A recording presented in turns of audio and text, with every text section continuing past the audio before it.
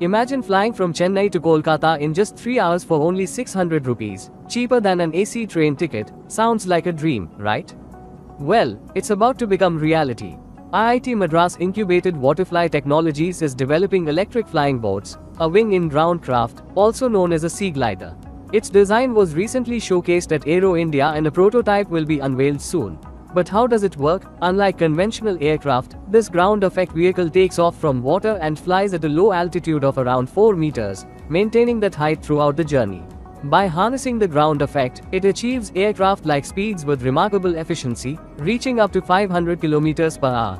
What makes it even more revolutionary is its design. Unlike traditional planes, it has a flatter structure, allowing the entire body to generate lift, significantly enhancing aerodynamic efficiency. Skimming over water on a cushion of air, it eliminates the need for airport infrastructure, making it a cost-effective and sustainable alternative for coastal travel.